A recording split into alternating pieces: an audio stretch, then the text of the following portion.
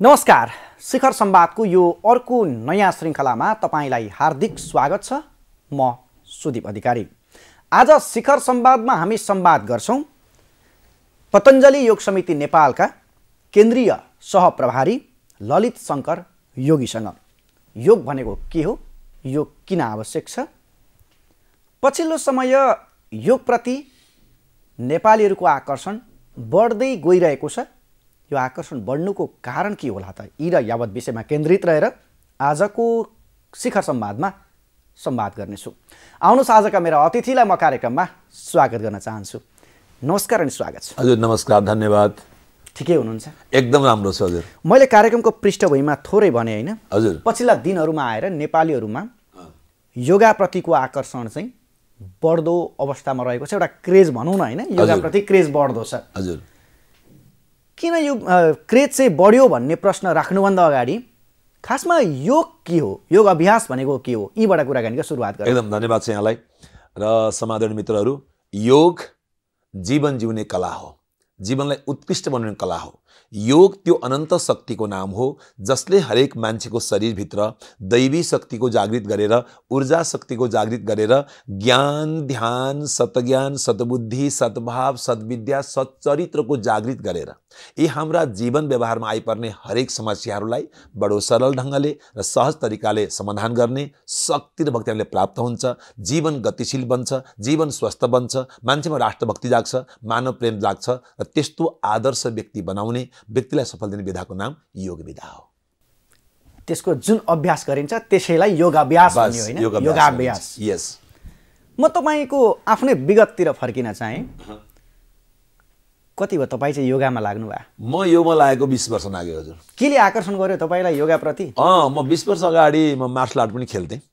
एउटा योग सिक्ने चान्स मिल्यो र म त्यतिखेर ब्याङ्कमा पनि काम गर्थेँ। त योग गरेपछि कस्तो भने बेलामा बिहान निन्द्राले छोडिदिने, बेलुका बेलामा निन्द्रा लाने, खाएको कुरा पच्ने, पेट सफा हुने, काममा एफिसियन्सी बढ्ने, टायर्डलेस लाइफ पाउने, यति सुन्दर जीवन हुँदो रहेछ। रोग कहिले नलाग्ने। पहिले ढाड दुख्थ्यो, हरेक हुन्थ्यो, अफिसमा काम गर्दाखेरि थाकिन्थ्यो। तर आफ्टर योगा मेरो एफिसियन्सी बढ्यो, टायर्डलेस लाइफ मिल्यो, जीवन फुर्ती बन्यो, शरीर मोटो पनि भएन, पातल पनि भएन। योगले त्यस्तो शरीर दिँदो रहेछ र यिनै कारणले म योगमा लागेँ र अहिले हामी विश्व जगतमा योगलाई यसरी फैलाइरहेका छौँ कि त्यो योगले हर मान्छे स्वस्थ शरीर, स्वस्थ मानसिकता र ह्याप्पी लाइफ जीवन भन्ने भावनाले हामी काम गरिरहेका छौँ। यो अभियानले मलाई योगमा ल्याइ पुर्यायो यसरी। त्यो सुरुका दिनहरू सम्झिँदा कुनै त्यस्तो बिर्सनै नसक्ने दिनहरू पनि छ योग अभ्यासका क्रममा सम्झिन चाहँदाखेरि? जब सुरुमा म योग सिकेँ मैले, अनि सिकेर केही साथीहरूसँग योगको सेयरिङ गर्न थालेँ। मलाई आफूलाई त त्यो यस्तो अपार भोकमा बिहानमा 7-8 बजे उठ्ने मान्छे बिहान 4 बजे छोडिदिन थाल्यो। यो त कहिले हुनै सक्दैन। त्यो भयो एउटा कुरा। अरू साथीमा के हो भन्दाखेरि म योग मात्रै सिकेर आएको थिएँ, योग सिकाउँथेँ साथीहरूले। मेरो 10 केजी तौल घट्यो, प्रेसर पनि ठिक भयो, डायबिटिज कम भयो, पेट दुख्नु ठिक भयो भन्थे। मलाई त कुरो थाहै थिएन हेर्नुहोस् नि। अनि पछि अध्ययन गर्न थालेँ। अध्ययन गर्दाखेरि त योग त औषधि रहेछ हेर्नुहोस् नि। योगले त भित्रको सबै कुरा जगाउने रहेछ। रेस्पिरेटरी सिस्टम, श्वास प्रश्वास सिस्टम, सबै सिस्टम ठिक गर्ने रहेछ। मोडर्न मेडिकल साइन्सले सिम्प्टोमेटिक ट्रिटमेन्ट गर्छ, माने रोग भएपछि मात्रै ट्रिटमेन्ट गर्छ। तर योग चाहिँ सिस्टमेटिक ट्रिटमेन्ट रहेछ। यसले सिस्टम नै ठिक गरेपछि मान्छे रोगै नहुने रहेछ। हरेक कुराको सकारात्मक र नकारात्मक पाटा हुन्छन् हैन? हुन्छन् हजुर। अब यो योगकै कुरा गर्दैछौँ हामी। सकारात्मक कुरा त तपाईले कति भनिसक्नुभयो। यसका नकारात्मक पाटा पनि त होला नि हजुर। ती नकारात्मक पाटालाई चाहिँ कसरी हेर्नु भएको छ? हेर्नुस्, नकारात्मक पाटो भने त यो मैले अहिलेसम्म केही पनि देखेको छैन। तर हरेक चिजको सकारात्मक र नकारात्मक त हुन्छ है फेरि। यो भनिन्छ हैन, यो भनिन्छ। तर योगमा अहिले हामी मात्र होइन, वर्ल्ड वाइड करोडौँ करोड अरबौँ मान्छेहरू लागेका छन्। यसले मान्छेको शरीरको रोग ठिक भयो, मन शान्ति भयो, मान्छेले जिउन सिके, परिवार मेलमिलाप भयो, मान्छेमा राष्ट्रभक्ति जाग्यो, प्रेम जाग्यो र यो विश्व जनमतले खोजेको सुख शान्ति आनन्द हो। त्यो प्राप्तिको लागि एउटा मान्छे पहिले स्वस्थ हुनुपर्छ, शारीरिक, मानसिक, बौद्धिक, सामाजिक र आध्यात्मिक रूपमा। यो सबै दिन त्यसैले मैले त अहिलेसम्म योगको नेगेटिभ पाटो केही भेटेको छैन। Yoga is a way of positive lifestyle. Yoga is a way to a better living. It इन्स्योर्स greater efficiency in work and a better control over mind and emotions. Through yoga, one can achieve both physical and mental harmony. So I would like to request all the people around the world, please do yoga in your everyday life. Enjoy sound health, healthy living, peaceful life, happy life, above all, successful life. त्यसो भए योगा कुन उमेर समूहका सम्मले गर्न मिल्ने, कुन उमेर समूहका सम्मले गर्न नमिल्ने हैन, बच्चाहरू पनि योगाप्रति आकर्षित भएको पाइएको छ। विद्यालयमा पनि अहिले योग अभ्यासहरू हुने गरेका छन् हैन। अब ज्येष्ठ नागरिकहरू पनि हुनुहुन्छ जसको चाहिँ अहिले हड्डी खिने भन्ने समस्याहरू व्यापक रूपमा छ हैन, धेरै आइराखेको छ। ती समस्या पनि कतिपयले चाहिँ बान्नीको हुन्छ कि भनेर ज्येष्ठ नागरिकहरू पनि आउने गर्नुहुन्छ योग अभ्यासमा हैन। प्राय गरेर मर्निङ टाइममा हामी योगामा त्यति लागिराखेका पनि हुन्छौँ। अब मलाई ठ्याक्कै भनिदिनुहोस् त कुन उमेर समूहकाले चाहिँ योगा गर्न मिल्ने, कुन उमेरले नमिल्ने, के छ यसमा? Yoga for all and yoga for ever. योग जन्मेदेखि मृत्युसम्म सबैका लागि हो, किनकि योग जीवन साथी हो। वृद्धले जुन लौरो टेकेर हुनुहुन्छ नि त्यो चाहिँ योग हो। जब हाम्रा वृद्ध बुवा आमाहरूले बसेर थोरै खुट्टा चलाउनुहुन्छ, हात चलाउनुहुन्छ, सास तान्नुहुन्छ नि, रक्त सञ्चार तेज हुन्छ, मुटुले प्रपर काम गर्छ, उहाँलाई कसैको सहयोगको जरुरत हुँदैन। बच्चा त हेर्नुहोस्, बच्चा जन्मिनु एउटा योग हो, बच्चा हिँड्छ त्यो पनि योग हो, हात उठाए यो पनि योग हो। योग त 84 लाख योग आसन छन् हेर्नुहोस् नि। त 3-4 वर्षको बच्चाले पनि अहिले योगको डेमोन्स्ट्रेसन गरिरहेका छन्। त राइट फ्रम द बिगिनिङ जीवनको अन्तिमसम्म। तर फरक के छ भने बच्चाले गर्ने योग अलग छ, युवाले गर्ने योग अलग छ र वृद्धले गर्ने योग अलग छ। र म यो लोकप्रिय टिभी मार्फत एउटै कुरा भन्न चाहन्छु, आजकै दिनदेखि योग सुरु गरौँ, हेल्दी बडी, हेल्दी माइन्ड र ह्याप्पी भएर जिउँ, मेरो अनुरोध सबलाई। फेरि योगा सँगसँगै अहिले अर्को एउटा क्रेज छ हैन, युवा पुस्तामा, युवा पुस्ता यस, जिम जाने यस। योगा हेल्पफुल हो कि जिममा गएर जिम गर्नु हेल्पफुल हो त? त्यसो भए यस्तो छ, जिममा जाने चाहिँ जो प्रोफेसनल बडी बिल्डिङ सो गर्न चाहनुहुन्छ, वेट लिफ्टिङ गर्न आफ्नो रेकर्ड राख्न चाहनुहुन्छ, उहाँले त जानुपर्छ। तर उहाँहरूले पनि फ्लेक्सिबिलिटीको लागि योग गर्नु। अहिले वर्ल्ड चाहिँ यो फाउन्डेसनहरूले पनि बडी बिल्डिङका फाउन्डेसनले पहिले तिमी आधी घन्टा योग गर है भनेको छ। किनकि फ्लेक्सिबल बडी मात्र हेल्दी बडी हो। नरम शरीर स्वस्थ शरीर, कडा शरीर रोगी शरीर। र हरेक खेलकुद खेल्ने खेलाडीहरूले पनि योगलाई अपनाउनु भएको छ र उहाँको संस्थाहरूले पनि आधा घन्टा योग गर भनेको छ। र जिममा जाने भनेको जाँदाखेरि शरीर हृष्टपुष्ट बनाउने त्यो प्रोफेसनल भएअनुसार नि। र योग अहिले जिममा पनि योग गरिराख्नु भएको छ। योग चाहिँ खेलकुदको मूल हो। Yoga is the king of all sports. योग चाहिँ त्यो किङ हो जसले चाहिँ हाम्रो जस्तै तपाईँले बडी बिल्डिङ गर्नुभयो, तपाईँको पाखुरा बनिन्छ, बाइसेप, ट्राइसेप, सबै चेस्ट सबै बनिन्छ, राइट। तर योगले चाहिँ शरीर पनि बनाउँछ, मन पनि बनाउँछ, विचार पनि बनाउँछ र मान्छेलाई आध्यात्मिक पनि बनाउँछ, मान्छेलाई अनुशासित पनि बनायो हैन, स्वस्थ पनि बनायो, यस, दिमागलाई शान्त पनि बनायो। We need healthy body, healthy mind and happy life. But how to be healthy, how to be happy? यो चाहिँ एकसाथ सिकाउँछ योगले। अहिले गाउँघरमा यसको लहर छ। हुन त कार्यक्रमको सुरुवातदेखि मैले भनिराखेको छु हैन, योगाप्रतिको आकर्षण बढ्दो छ भनेर भनिराखेकै अवस्था छ। गाउँघरमा राम्रै क्रेज पनि छ। मुलुक सङ्घीयतामा गयो, स्थानीय सरकारमा जनप्रतिनिधि आउनुभयो हैन, यहाँ प्रदेश सरकार छ, केन्द्र सरकार छ, 3 तहको सरकार पनि बन्यो। तर यो योगालाई यी 3 तहका सरकारले चाहिँ जति हेर्नुपर्ने हो, जति गर्नुपर्ने हो त्यो गरेको पाउनु भएको छ तपाईहरुले? यो कुरा बडा महत्त्वपूर्ण भन्नुभयो। अहिले देशको वर्तमान जुन अवस्था छ यो मैले भन्नु पर्दैन, सबै जानकार छौं। यस्तो किन भयो त? आखिर देश त समृद्ध बन्नुपर्ने। नेताहरूले त्यही भन्नुहुन्छ 10 वर्षमा सिङ्गापुर बनाउँछु, अमेरिका बनाउँछु, लन्डन बनाउँछु भन्नुहुन्थ्यो। देश त्यस्तो त बनेन। किन भन्दाखेरि जब व्यक्ति स्वार्थले अभिप्रेत भएर चल्छ उनले समाजलाई केही कुरा दिन सक्दैन। योगले मान्छेलाई निस्वार्थ बनाउने हो, योगले मान्छेलाई समाधान दिने हो। योगसँग त्यो शक्ति छ नि जसले समाजका हरेक समस्यालाई सम्बोधन गर्न सक्छ। कसरी भन्नुस् न? योग गरेपछि पहिले मान्छे शरीरमा स्वस्थ हुन्छ, मानसिक शान्ति हुन्छ। जसको शरीर स्वस्थ छ, जसको मन शान्त छ, उनले नै राष्ट्रको लागि, समाजको लागि, अरूको लागि भलाइको बारेमा सोच्न सक्ने हो। र आज म अनुरोध गर्न चाहन्छु यस टिभी च्यानल मार्फत, अब केन्द्र सरकार, प्रदेश सरकार, स्थानीय सरकार सबै मान्छेले बिहान 1 घण्टा खुला चौरमा गएर जनताका साथमा सबले योग गर्नु जरुरी छ। सरकारी कार्यालयहरुमा त योगा अनिवार्य गर्ने भन्ने खालको कुरा अहिले जुन गृह मन्त्रालयले भनेको छ नि। अब म यहीँनेर आइहाले सर है, कहाँनेर आउँछु भने त्यो योगा भनेको त तपाईहरुले भन्ने गर्नुहुन्छ नि, यो खाली पेटमा चाहिँ यसो गर्नुपर्छ, उसो गर्नुपर्छ। अब 10 बजे कर्मचारी कार्यालय जान्छन्, खाना खाएर गएको हुन्छ, त्यसको अर्थ छ कि छैन भनिदिनुस् त? सरकारले ल्याएको योजनामा कतिको प्रभावकारी हुन्छ होला? यदि हामीले द वे अफ पोजिटिभ लाइफमा सोच्यौं भने सरकारले जुन 15 मिनेट अगाडि योग गर्नु भने नि, त्यो योग चाहिँ कुन हो भने उहाँ टन्न खाना खान आउनु भएको हुन्छ। त्यो योग चाहिँ मेडिटेसन हो। उहाँहरूले कुर्सीमा बस्नुभन्दा अगाडि बिफोर 15 मिनट्स यदि उहाँहरूले त्यो जुन सरकारले गृह मन्त्रालयले योग गर्नु भनेको छ त्यो ध्यान हो। ध्यान भनेको meditation makes us healthy and a blissful life. It will takes us a high level of spirituality, where is only peace and prosperity, happiness and longevity.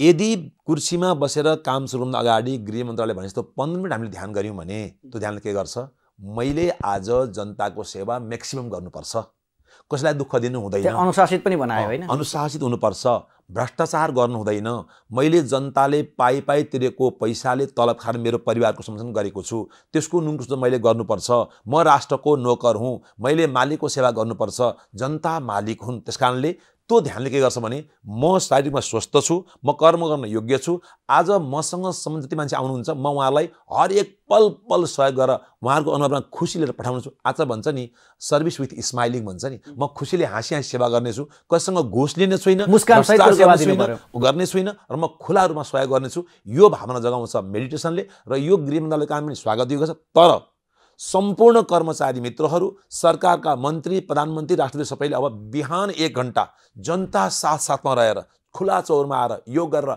आफूलाई शारीरिक, मानसिक, बौद्धिक, सामाजिक, आध्यात्मिक रूपमा स्वस्थ बनाएपछि देश आफै स्वस्थ हुन्छ। भ्रष्टाचारको अन्तिम मञ्च हेर्नुहोस्, अहंकारी भन्दा संस्कारी राम्रो, भ्रष्टाचारी भन्दा सदाचारी नै राम्रो। देश त यसरी बन्ने। र आज हामी तपाईँ सबैले, आज नेपाल आमाले हामी सम्पूर्ण नेपालीहरूबाट सहयोगको याचना गरेको छ। यो समय भनेको व्यक्तिगत स्वार्थभन्दा माथि उठेर, पारिवारिक स्वार्थभन्दा माथि उठेर, दलीय स्वार्थभन्दा जुरुकै माथि उठेर देशलाई शिरमा राखेर देशको सेवा गर्ने समय हो। नेपाली हौ मातृको दुःख हर्ने, बेला यही हो देशको भक्ति गर्ने, मर्ने यसै जिन्दगी खेर फाली, कति सुत्छौ जाग उठ नेपाली। जिन्दगी सुत्नको लागि होइन, गफ गर्नको लागि होइन, भ्रष्टाचारको लागि होइन, जिन्दगी पल पल अरूको सेवा गर्नको लागि, राष्ट्रभक्तिको लागि, राष्ट्र जगाउनको लागि हेर्नुहोस् नि। आज देशले एउटा स्वस्थ, निडर, निस्वार्थ, स्वाभिमानी, पराक्रमी, पारदर्शी, दूरदर्शी, अध्यात्मवादी, मानवतावादी राष्ट्रभक्त नेपालीको आशा नेपाल आमाले गरेको छ। यी सबै क्वालिटी हरेक मान्छेमा छ। त्यो क्वालिटी जगाउनलाई हर दिन योग गर्नु जरुरी छ। म त अनुरोध गर्न चाहन्छु, आउनुहोस् सारा देशवासीहरू, बिहानको समय सूर्य उदय भन्दा 90 मिनट अगाडि ओछ्यान छोडेर आउनुहोस्, बाटामा चौरीमा हाम्रो सब खाली छन्, मन्दिरमा आउनुहोस्, योग गरौँ, आफू स्वस्थ बनाऊ, अलस्त बनाऊ। राष्ट्र स्वस्थ बन्नको लागि, राष्ट्र समृद्ध हुनको लागि एउटा नागरिक पनि स्वस्थ बन्नुपर्छ, नागरिक पनि समृद्ध बन्नुपर्छ। र यो सबै समस्यालाई समाधान गर्ने क्षमता छ योगमा, किनकि योगले शरीर स्वस्थ बन्छ, अब ठ्याक्कै हँसिलो बन्छ, मान्छे सुखी बन्छ। तपाईले एउटा कुरा भनिदिनुहोस् त, अघि मैले राखेको जिज्ञासा फेरि पनि राखेँ मैले, त्यसको स्थानीय तहबाट स्थानीय सरकारले के गरिदिनुपर्छ ठ्याक्कै भनिदिनुहोस्। त्यस पछाडि म प्रदेशमा जान्छु अनि केन्द्रमा जान्छु। स्थानीय के छ भने अहिले केन्द्र सरकारको पनि नीति छ स्थानीय तहमा वार्डमा योग पुर्याउने भन्ने कुरा। किनकि आज बिरामीमा अरबौं खर्च भइरहेको छ, 10-20 खर्च लाग्न पाउँथ्यो। अहिले हरेक वार्डमा योगको बजेट आएको छ नभएको होइन हेर्नुहोस् नि। अब हरेक वार्डले आफ्नो हरेक वार्डमा विशाल तपाईँको योगका हलहरू बनाउनु पर्यो, ती हलमा वार्डवासीलाई फेला गर्नु पर्यो। अहिले धेरै वार्डमा यो काम भइरहेको छ, धेरै मेयरहरू आफै लाग्नु भएको छ, मेयरले आफै बिल्डिङ बनाउनु भएको छ, आफै योग गर्नु भएको छ, यो भइरहेको छ। अब भनेको स्थानीय सरकार सम्पूर्ण सरकार हो। स्थानीय सरकारले हरेक वार्डमा अब चाहिँ योगका विशाल हल बनाउने, वार्डवासीलाई त्यहाँ बिहान भेला गर्ने, आपै सद्भाव जगाउने, प्रेम जगाउने र 1 घण्टा समयमा हेर्नुहोस्, 1 घण्टामा हजुरले के गर्ने म बताउँछु है। 1 घण्टा दिनमा दिनुहोस्, 24 घण्टा स्वस्थ, मस्त, व्यस्त, तन्दुरुस्त भएर बाँच्नुहोस् मुस्कुराएर। 1 घण्टामा के गर्ने, 20 मिनट फिजिकल एक्सर्साइज गर्ने, त्यसले फिजिकललाई फिट गर्छ। अर्को 20 मिनट प्राणायाम, अनुलोम विलोम, जसले हामीलाई पोजिटिभ लाइफस्टाइल दिन्छ। र अर्को 20 मिनट चाहिँ मेडिटेसन गर्ने। एउटा मान्छे संसारको उत्कृष्ट मान्छे बन्छ, ऊ यति सुन्दर बन्छ कि ऊ खाली सबैको समाधानको पात्र बन्न खडा हुन्छ, कसैको समस्या बन्दैन ऊ। त्यो हो योगको अभियान। यो ध्यान, आयुर्वेद र प्राकृतिक चिकित्सा चाहिँ एक अर्काका परिपूरक हुन् कि होइनन्? एकदम हुन्। यो योग, आयुर्वेद, अध्यात्म सबै एकका परिपूरक हुन्। सबै यी सबै चाहिन्छ, सबै एउटै विधा हुन्छ सबै यिनीहरू। यो योग भित्रै पर्यो। आयुर्वेद भनेको चाहिँ हामीले दबाईका गोली भन्ने बुझ्यौँ। आयुर्वेद आयुष प्लस वेद छ नि, आयुष भनेको जीवन, वेद भनेको ज्ञान। त्यो जीवनको ज्ञान जुन छ नि त्यसलाई आयुर्वेद भन्छ। जस्तै हाम्रो बाबुबाजेले भन्थे नि, टाउको दुखो आज खाना नखाऊ, यस्तो गर, खोकी लाग्यो तातो पानी खाऊ, मरिच खाऊ भन्थे नि, यो आयुर्वेद हो। आयुर्वेद जीवनशैली हो। र हाम्रो वैदिक जीवनशैली के हो, बिहान सूर्योदयभन्दा 9 मिनट अगाडि उठ्न छोड्यो मान्छे स्वस्थ बन्छ, बाटामा निस्क्यो अरू स्वस्थ बन्छ, योग गर्यो 100% स्वस्थ बन्छ। यो अभियान छ। बिहान साथै ग्र्याटिच्युड, उठ्न साथ भगवानप्रति, मातापिताप्रति, सम्पूर्ण मानव प्राणीप्रति ह्युज ग्र्याटिच्युड। हामी हेर्नुहोस्, एउटा किरा फट्याङ्ग्रा कारणले हामी जिइरहेका छौँ, रुखन हामी जिइरहेका छौँ, र सबप्रति कृतज्ञता व्यक्त गर्ने एउटा ग्र्याटिट्युड एउटा शब्द छ जुन शब्दले मान्छेलाई कहिले दुखी हुनै दिँदैन कसैले नमस्कार गरे पनि ग्र्याटिट्युड तिरस्कार गरे पनि ग्र्याटिट्युड जे जान्छ त्यही गर्छ उसले खान पाए पनि कृतज्ञता खान नदिए पनि कृतज्ञता खुश रहनुहोस् तपाईँ आखिर एक दिन त मर्ने नै हो नि खुसी भएरै मरौँ न हामी एकाग्र हुन सक्दैन मनमा चार थरी कुरा पनि खेलिराखेका हुन्छ हैन यो मनलाई एकाग्र बनाउन योगको त्यो योगबाट चाहिँ के चाहिँ गर्दा मेडिटेसनबाट हुने हो कि हैन अघि तपाईले भन्नुभयो अनुलोम विलोम भनेर भन्नुभयो त्यसबाट हुने हो कि अर्को कुनै प्रक्रिया छ कि के छ यसलाई एकाग्रमा ल्याउनका लागि आफ्नो मनलाई यो आफ्नो चित्तलाई शुद्ध पार्नका लागि यो एकदम चित्त शुद्धि गर्नको लागि योग चित्त वृत्ति निरोध भनेर पतञ्जलिले भन्नुभएको छ हेर्नुस् योग अघि मैले भने नि तपाई प्राणायाम गर्नुस् हामीसँग दुईटा ब्रेन छ राइट ब्रेन र लेफ्ट ब्रेन राइट यो देब्रे नाकले सास तान्छौँ हाम्रो राइट ब्रेन एक्टिभ बन्छ दाहिनेले सास तान्छौँ हाम्रो देब्रे ब्रेन एक्टिभ बन्छ राइट प्राणायाम सँगसँगै हाम्रो मन चल्छ totally concentrate with your breathing जब हामी श्वासमा एकाग्र भएर प्राणायाम गर्छौँ नि मन त त्यसै शान्त बनिहाल्छ श्वाससँगै चल्ने हो र अर्को त दुनियाँमा हेर्नुहोस् हिजो आज र भोलिमा यदि मन शान्त गर्ने हो भने स्थित हुने हो भने आनन्दित जीवन जिउने हो भने meditation meditation and meditation Meditation is a wonderful phenomenon in the world because in meditation there is no subject, no thought, only empty consciousness remain. Being aware of the self is the real meditation. म अनुरोध गर्न चाहन्छु अहिले हेर्नुस् विश्वका high profile पर्सनालिटीहरू 1 घण्टा mobile switch off गरेर ध्यान गरिरहेका छन् यति मात्रै होइन आज यही टिभीबाट म भन्न चाहन्छु विश्वका हाई स्यालेरी पेड सीईओहरूले नि अहिले आफ्नो हरेक वर्षमा एउटा हल बनाएका छन् र आफ्ना इम्प्लोइहरूलाई आधी घण्टा ध्यान गराएका छन् त्यसले के भयो उनीहरुमा काम गर्ने क्षमता बढ्यो इफिसियन्सी बढ्यो टायर्डलेस भए बिजनेस बढ्यो पैसा कमायो अरूले पनि जागिर खान पाए कस्तो राम्रो हेर्नुस् त्यसकारण मेडिटेसनमा सबै थोकको सोलुसन छ र तीनटै कुरा योग प्राणायाम और ध्यान जम्मा 1 घण्टा बाकी 23 घण्टा अच्छा जिन्दगी जस्तो नि पूर्वीय उपचार पद्धतिको कुरा पनि आउँछ हैन यो पूर्वीय उपचार पद्धति भन्ने बित्तिकै आयुर्वेदसँग पनि जोडिएर आउँछ यस विषयमा अहिलेसम्म यसको राम्रोसँग अनुसन्धान पनि हुन सकेन हैन यो फेरि आएर योगसँगै जोडिन्छ होला हैन सबै योगसँग जोडिन्छ आएर जोडिने त योगसँगै हो तर के भयो त भन्दा यसको राम्रोसँग अनुसन्धान हुन सकेन यो दुःख लाग्छ कि लाग्दैन यस्तो देख्दाखेरि अब यो स्वाभाविक कुरा हेर्नुस् हाम्रो देश जडीबुटीको देश हो तर अहिले चाहिँ के छ भने पतञ्जलि योगपीठ हरिद्वारमा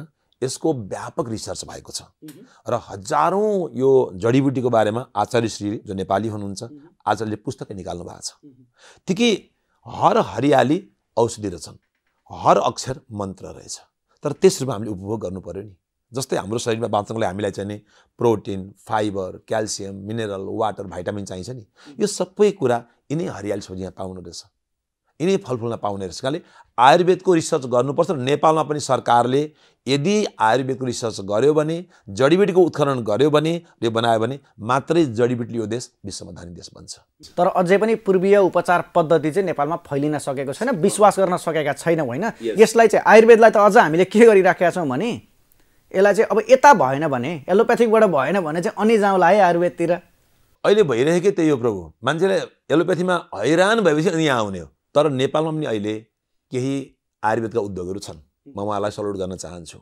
र हाम्रा अहिले पनि यहाँ पञ्चकर्महरू आयुर्वेदका विधाहरू पूरी भइरहेको छ तर जुन रूपमा हुनुपर्ने त्यसमा भएको छैन यसमा गभर्नमेन्टले कि त आफू इन्भल्भ हुनु पर्यो कि त उसले प्राइभेट सेक्टरलाई प्रमोसन गर्नु पर्यो अर्को भनेको चेतना जागृत गराउन नसक्नु पनि यसको मुख्य समस्या हो नि मूल त जडै त्यही हो चेतना जागृत भएन नि त्यहाँ आयुर्वेद त हेर्नुस् यस्तो चीज हो नि जसले हामीलाई 100 वर्ष मर्नै दिँदैन हेर्नुस् नि यस्तो चीज हो आयुर्वेद र त्यसलाई अब सरकारले हामी प्राइभेट सबै लागत गर्नुपर्छ किनकि देश सम्पन्न बन्नु पर्यो देश सुखी हुनु पर्यो देश समृद्ध हुनु पर्यो आउने सन्ततिले त नयाँ राम्रो संसार देख्न पाउनु पर्यो अब यदि म गलत छैन भने तपाई युवाहरूलाई मोटिभेट गर्दै पनि हिँडिराख्नु भएको छ मोटिभेटर पनि हुनुहुन्छ पछिल्लो समय हेर्ने हो भने नि युवा पुस्तामा नैराश्यता बाहेक केही भेटिदैन हजुर किन यस्तो भइराखेको छ यस्तो छ स्वभावैले मान्छे सुविधाको जिन्दगी चाहन्छ त्यो सही पनि हो नेपालमा कुनै उद्योग नभएन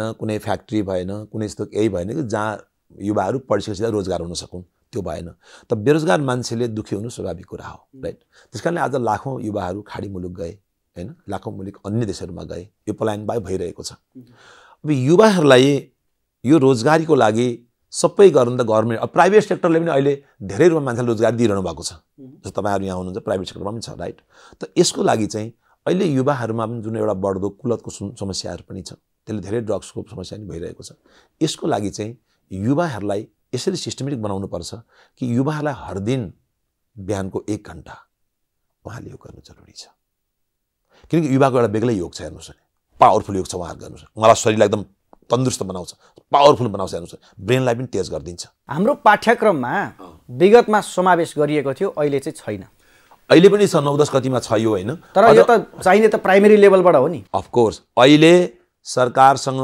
सबै योग सेन्टरका योग गुरुहरूले योगका सम्बन्धित विद्वानहरूले अहिले पाठ्यक्रम राख्नु पर्ने व्यापक छलफल भइरहेको छ सायद चाँडै यो हुन्छ पनि प्रभु विद्यालयमा हेर्ने हो भने त तपाईको अहिले अनिवार्य नर्स राख्नुपर्ने अवस्था छ अफ कोर्स त्यो नियमै छ एकदम एउटा योगको गुरुलाई त्यहाँ राखिदिए के बिग्रिन्छ राज्यको के जान्छ भने यसमा हजुरको बोली एकदम पर्फेक्ट रहोस् हरेक स्कुलमा एउटा योग इन्स्ट्रक्टर हुनै पर्छ इट मस्ट बी इसेन्शियल किनकि उसले मलाई जिउन सिकाउँछ तीनटा कुरा सिक्ने हो खाने कला पिउने कला र जिउने कला सिक्ने हो खाने कला के हो भन्दाखेरि हरेक मुखमा हालेको हरेक कुरालाई 32 मिनट पानी झोल बनाएर निल्ने ठीक पानी के छ बिहान उठ्ने बित्तिकै 2-4 ग्लास पानी खाने र दिनभरिमा कम्तीमा 3 लिटर पानी खाने र जिउन सिक्ने भनेको चाहिँ बिहान खुला आकाशमा आनन्द मनाउने उत्साह मनाउने जिन्दगीलाई स्वस्थ बनाउने जिन्दगीलाई त यो तीनटा कला खाने कला पिउने कला जीवन सिकेपछि मान्छे पूर्ण बन्छ उ कसैको समस्या बन्दैन राष्ट्रको समाधान भएर खडा हुन्छ त्यो नागरिक उत्पादन गर्ने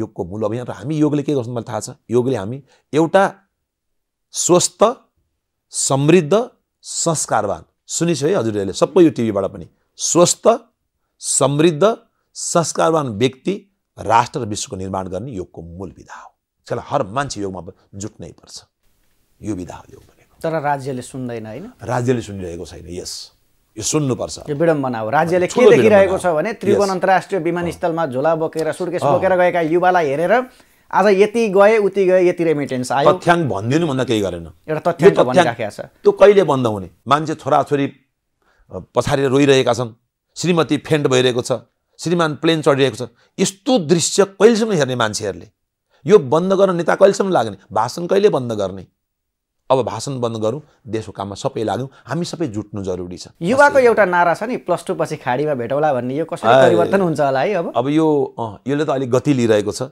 तर यसलाई बन्द गरौँ सबै भएर किनभने हेर्नुहोस् एउटा भर्खर बिहे गरेको मान्छे श्रीमती छोडेर उहाँ जान्छ यता श्रीमतीको बिजोग उता उसको बिजोग पछि अहिले बिछोडका हेर्नु कता कता घटनाहरू भए अब हर मान्छे नेपाल त हेर्नु यस्तो समृद्ध छ नि यहाँ के छैन नेपालमा हेर्नुहोस् नि प्रकृतिले सब यहाँ जमिन जङ्गल जडीबुटी जलशक्ति के छैन तर जनशक्ति चाहिँ बाहिर बगिरहेको छ हेर्नुहोस् आज विश्वका देश बने नि नेपालीको मेहनतले हो नि थोरै ज्याला हेर्नुहोस् नि त त्यो मेहनत यहाँ किन नलगाउने हामी अब हामी सबैले यो आफ्नो पराय पार्टी नेताको विरोधलाई छोडेर राष्ट्र बनाउने काममा हामी सबै जुटौँ हामी सबै उठ्यौँ हामी उठ्यौँ भने यो देश उठ्छ हामी जुट्यौँ भने देशको सर्वाङ्गीण विकास हुन्छ बस हाम्रै पालामा विकास हो र हामीले सन्ततिलाई एउटा सुन्दर समाज हस्तान्तरण गर्न मर्न पाऊँ यही भावना सबमा बनोस् यसको लागि हर मान्छेले बिहान 1 घण्टा योग गर्नु जरुरी छ अन्तिम प्रश्न राखेँ मैले अब हजुर भनेपछि हामी नेपाली वास्तविक गरिब हौँ कि हाम्रो मानसिकता गरिब हो के पाउनु नेपाल र नेपाली कहिले गरिब छैन हामी एकदमै सम्पन्न धनी छौँ हाम्रो मानसिकता गरिबी छ बस यसबाट माथि उठ्नु जरुरी छ समय उपलब्ध गराइदिनु भयो समय र संवादका लागि आभार व्यक्त गर्छु धेरै धेरै धन्यवाद आदरणीय दर्शक तथा श्रोता हौस् त आजका लागि शिखर संवादको यो श्रृङ्खला यति नै अर्को श्रृङ्खलामा तपाईँ हाम्रो पुनः भेटघाट हुनेछ फरक विषयवस्तु र फरक अतिथिका साथमा तबसम्मका लागि सम्पूर्ण युनिट सहित म कार्यक्रम सञ्चालक सुदीप अधिकारीलाई पनि बिदा दिनुहोस् नमस्ते।